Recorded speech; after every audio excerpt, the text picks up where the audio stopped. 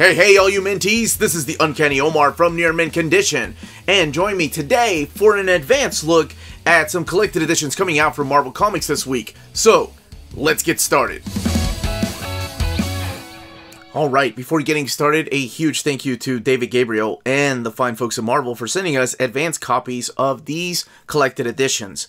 All of these books are due out in the direct market on March 24th, and then a couple of weeks later in the book market.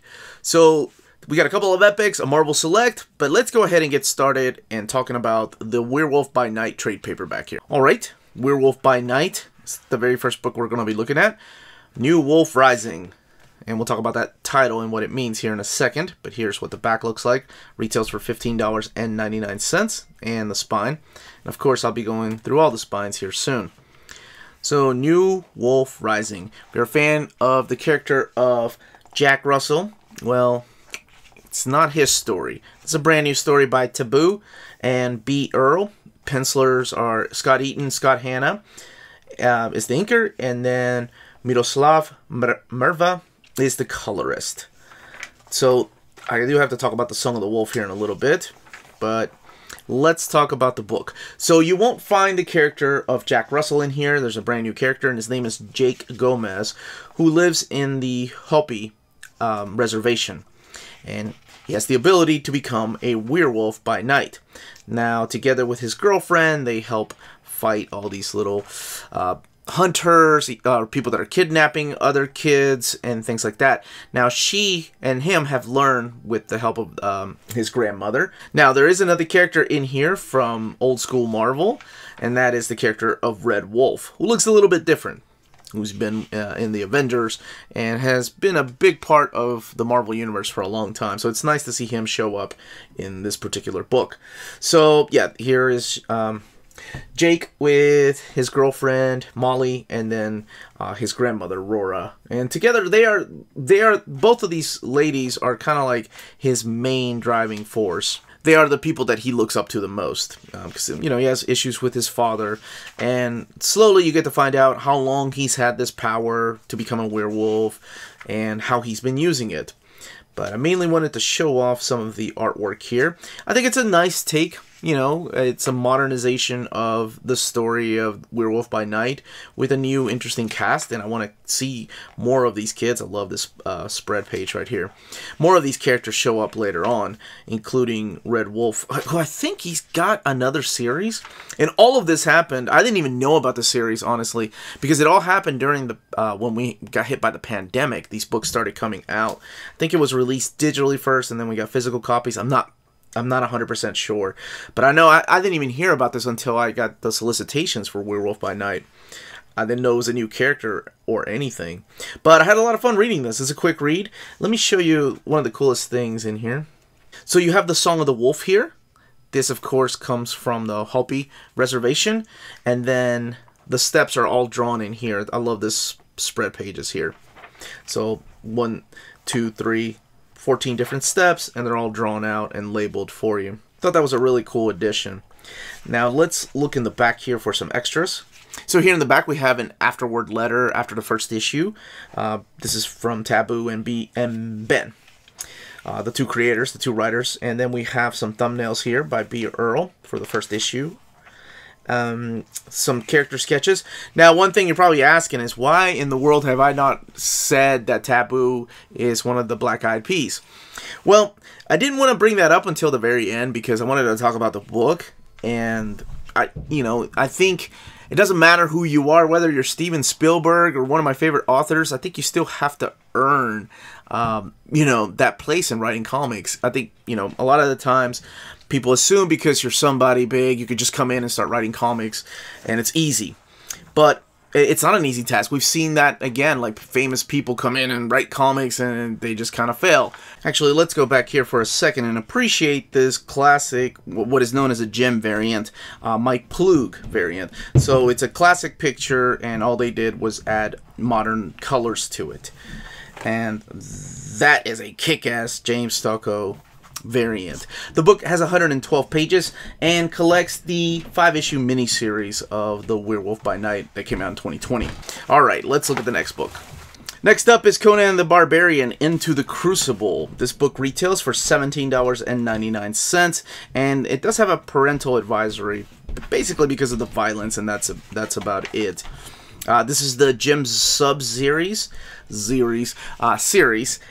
it's drawn by Roge Antonio, Robert Gill, Luca Pizarra, and Israel Silva is the main colorist. We have some variants on the opposite page of the standard cover, the regular cover. And this collects issues 13 through 18 of the 2019 Conan series. So this takes place after the events of Jason Aaron's run on Conan the Barbarian that are available in trade paperback as well as an oversized hardcover. Now, I think it looks like just based on his age and his experience that this story might take place before those stories that Jason Aaron wrote, though.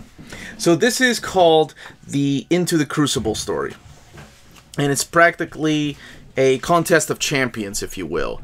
And Conan kind of gets pushed, well, yes, physically gets pushed into this crucible where he has to fight to the death against all these characters that he just met, including a young boy that has kind of been helping him out and speaks his language.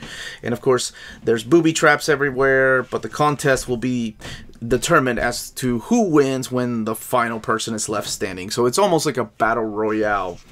And there's, well, that's not much of a spoiler. Conan lives. It's not like he dies in this. But anyway, not everything seems what it is at first. So he makes alliances through these pages, and of course there's imminent betrayal. People can't trust each other, and it feels like an interesting take on a Conan story. Like I said, it's like a contest of champions, but it's a battle to the death.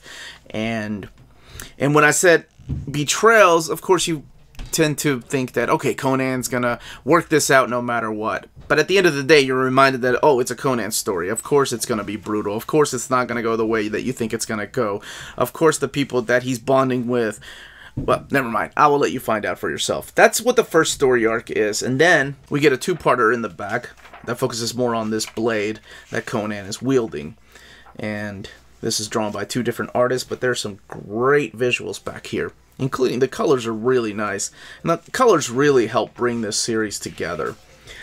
So this particular book has 144 pages, and as I said, retails for $17.99. Now, you saw some of the variants in the front. Let's look in the back here. I am censoring that last page because I think this is very important. If you saw during the Crucible, a lot of those characters spoke different languages. Well, this is really cool because Jim Sub actually wrote the languages out, and the translations are right here in the back. So I thought that was really cool because as I'm reading it, I thought they were just speaking gibberish, and I kind of passed over some of those word bubbles. But it's nice to go back and see what those characters are actually saying. Here are some variants in the back. Some of them are smaller than others. And then you have some layout pages back here. And this uninked and uncolored variant right here by Alexander Lozano. Yeah, that's beautiful. Next up is the Marvel Select Edition Punisher, Welcome Back Frank.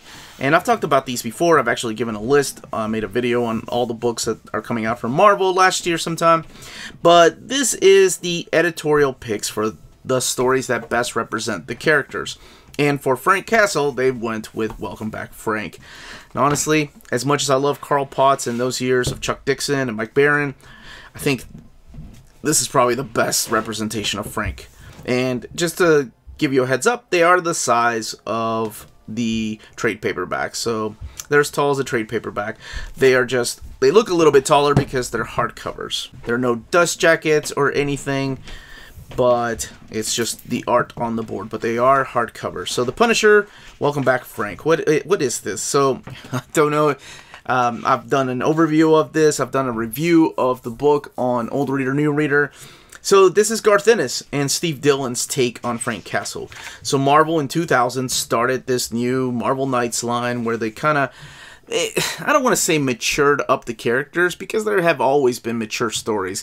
But they did, you know, there was no longer the comics code and they could get away with more stories. And all this, of course, led into the Max series, which is definitely for adults and they could do all kinds of things. So we have Frank Castle coming back doing what he does best. Now, his line had been discontinued for quite a number of years, and this is Garth Ennis kind of putting him back on the map, bringing him back home, if you will. So he's living in this apartment complex with, who is it, Spacker Dave, Joan, and Gumbo, the big guy.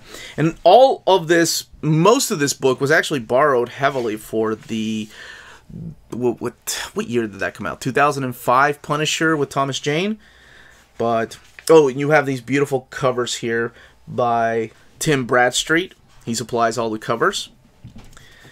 So, yes, this does all take place. This original series came out in 2000, so it does predate the 9/11, so that's why you saw the Twin Towers.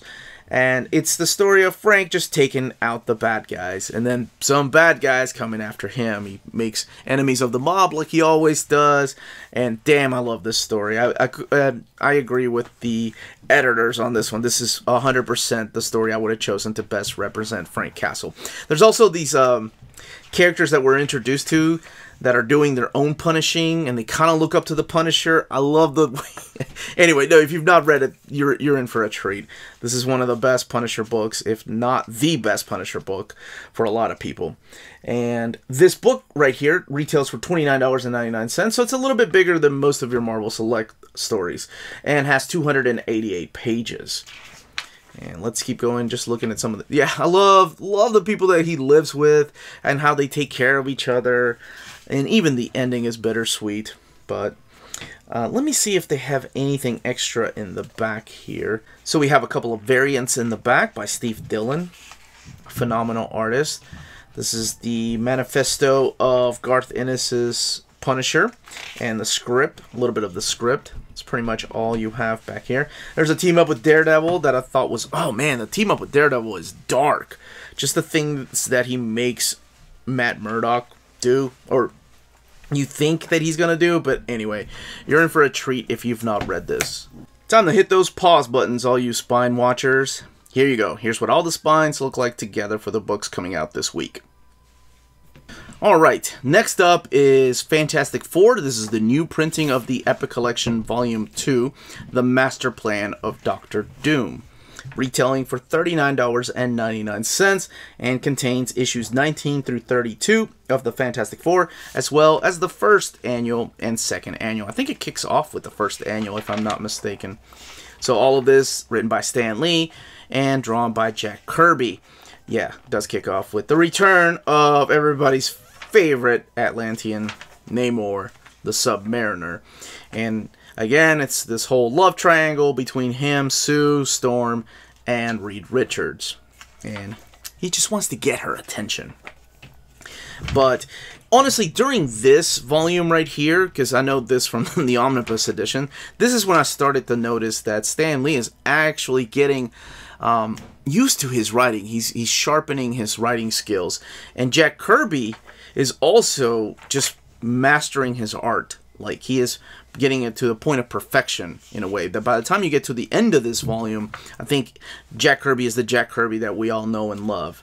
Because he's still rough around the edges, and I hate saying that about the King, you know, but it's true. Towards the beginning of the first volume and the beginning of this second volume, I'm sorry, towards the beginning of this volume and the very first volume, some of the art is still a little rough. Oh, so we have brand new characters, like the Molecule Man makes his first appearance here, as well as Rama Tut.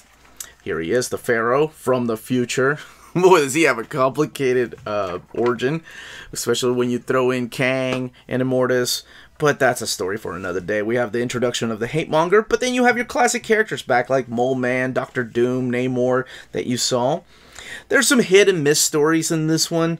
I particularly remember the one about the baby from space. Yeah, that one. Not the biggest fan of that story. But I do appreciate a lot of the artwork and what it's evolving into. There's also big appearances here. A lot of guest stars here, like by the Avengers. You've got the Hulk, Spider-Man.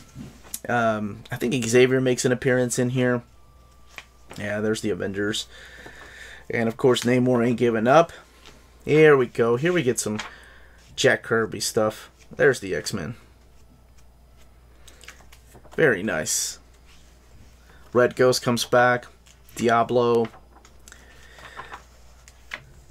So this particular book has 448 pages. I love that cover. That's the annual number 2 cover, which is his origin story. I think this is the first time they talked about Doctor Doom, as far as like a true origin of Doctor Doom.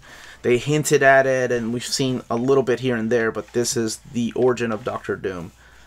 Here we have the Invincible Man and the death of a hero.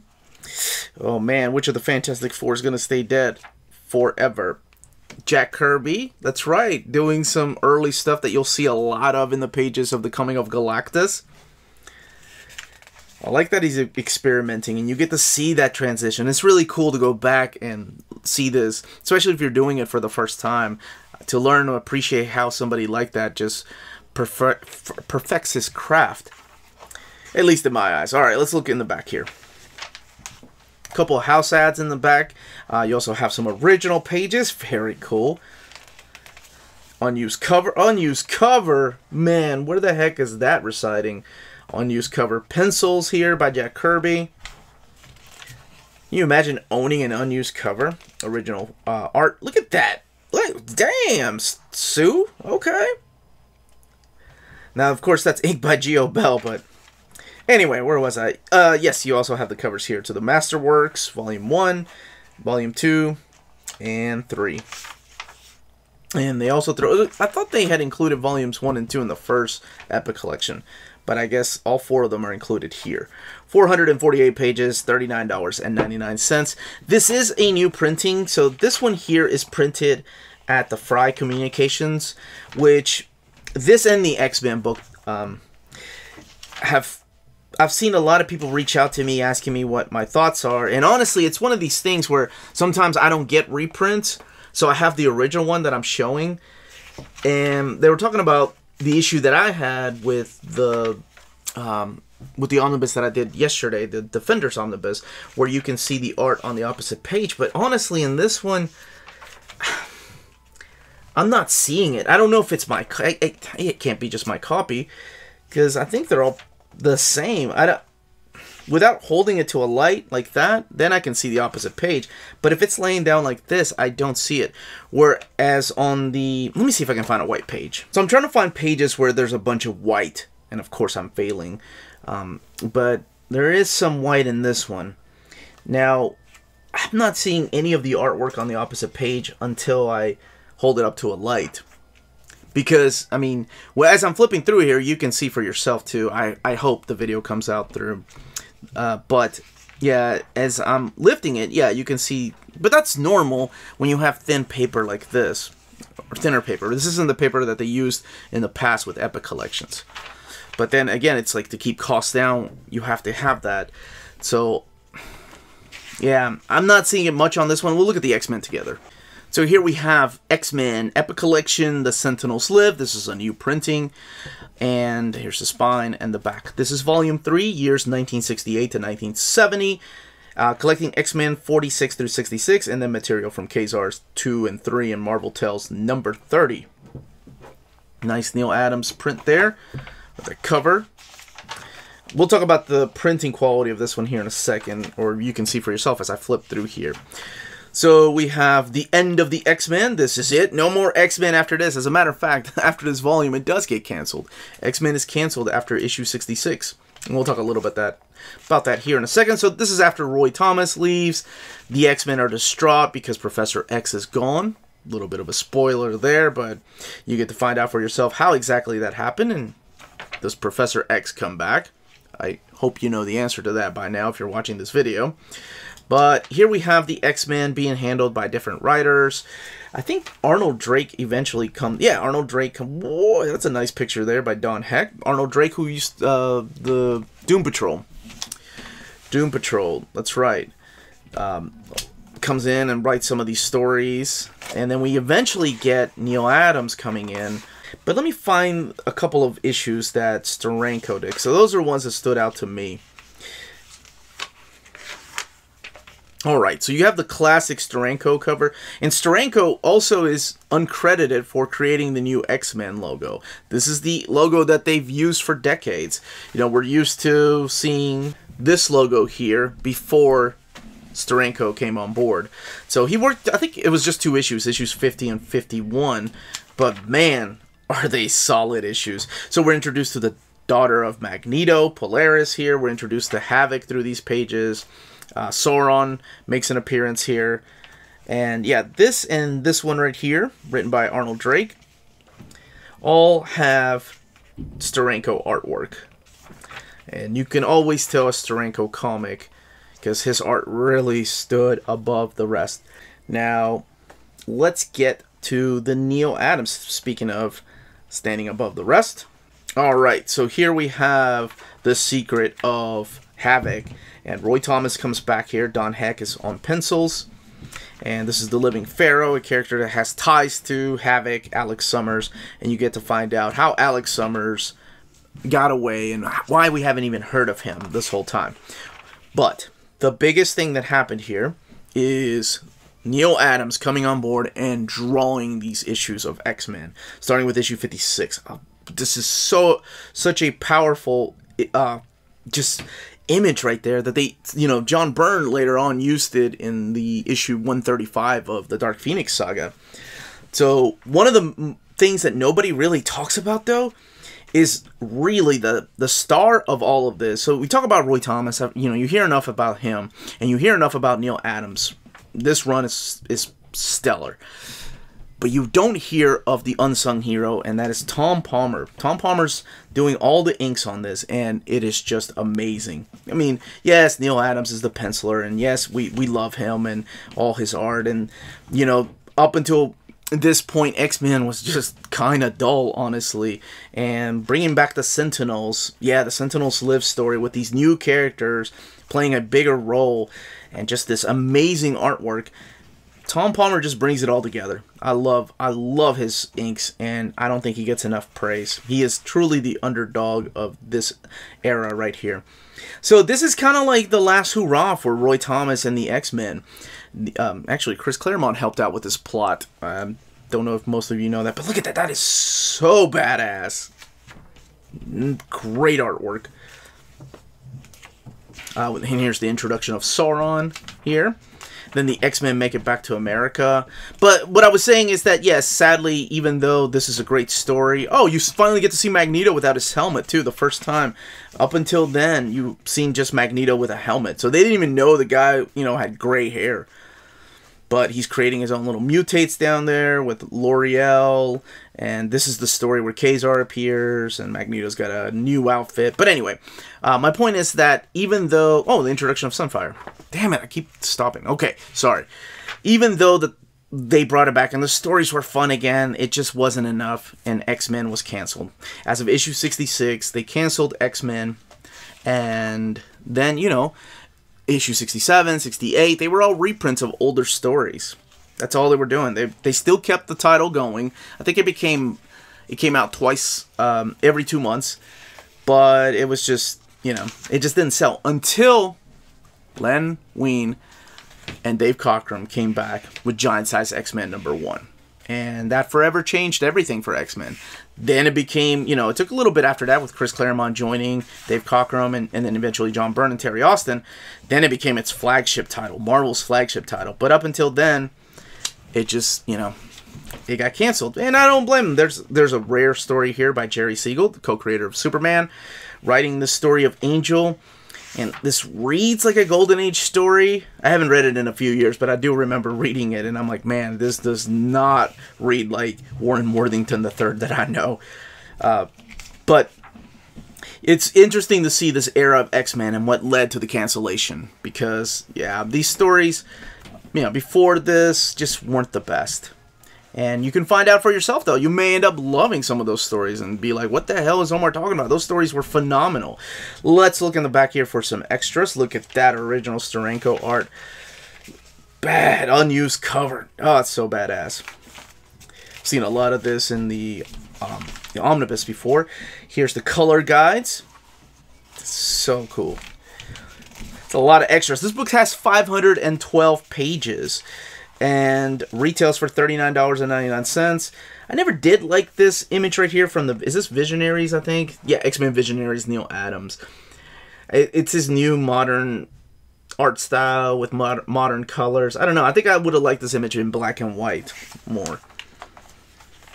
Recap pages, and then the Marvel Masterworks Volume 6 cover. Now, let's talk about the paper in this, because, like I said, this is also another Fry Communications copy. Now, maybe it's the lighting. Hold on, let me do something. All right, I have turned on every light in this room, so you're going to get a little bit of glare, but it's just to see if the art is coming through as people have written me emails. Okay, so on this page, and keep in mind, like I said, every freaking light in this room is on and pointed at this book right now, but down here you can see the frames from the opposite page. When there's color, you can't really tell. And I'm glad we have Neil Adams, because that Fantastic Four by Jack Kirby, they were pretty much stapled frames. And let's see. Let me try to find a page here with lots of white. So here's a page with lots of white, and you can tell the frames on the opposite page. Can't really make out what they are. Maybe that's Sauron. I think that's Sauron. Until you hold it up closer to a light. Nope, not Sauron. It's a demon. Let me see if I can find another one. Hey, Eric the Red. What a confusing getup that was for Cyclops. Especially when they bring him back the character during Dave Cockrum's years. Okay. So on the opposite page is the cover.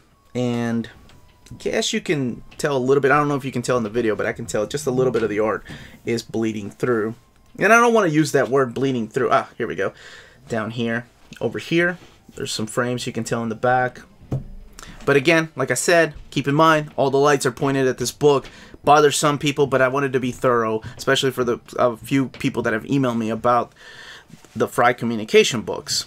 So, that, as they say, is that. If you're interested in purchasing these books, don't forget to check out our sponsor, CheapGraphicNovels.com, your online source for collected editions up to 50% off retail price. Cheap Graphic Novels prides itself on excellent packaging, so your stuff gets to you in excellent condition, and they have amazing customer service. Check out their bargain deals for up to 90% off cover price. And for all you Minties that are watching, if you're a first-time customer, don't forget to mention that Near Mint Condition sent you their way for a promotional credit on free shipping on your next order. Now, this is only for U.S. customers. CheapGraphicNovels.com, your source for the hottest books with deep discounts, customer service, and excellent shipping that will keep you coming back for more. And that was the content and page count of each of these books. Let me know in the comments down below which ones you're picking up. Are you a fan of the Epic collections? Are you getting any of the Marvel Select lines for yourself or to give away to somebody? What do you think of the Conan the Barbarian? Are you hoping that they'll do an OHC like they did with the Jason Aaron run? And if you haven't checked out Werewolf by Night, I thought it was a really fun book. Again, this was the Uncanny Omar. Thank you all so much for watching. Please don't forget to hit that like button, ring that bell for notifications to let you know when our videos are going live. We can be found on Spreadshop and on Patreon. Amazing ways to support the channel. And don't forget, our Spreadshop merchandise is 15% off here for the next couple of weeks. And it's an amazing way to support the channel while you get to wear some cool gear. And again, Uncanny Omar here signing off. Everybody stay healthy, stay safe, and much love.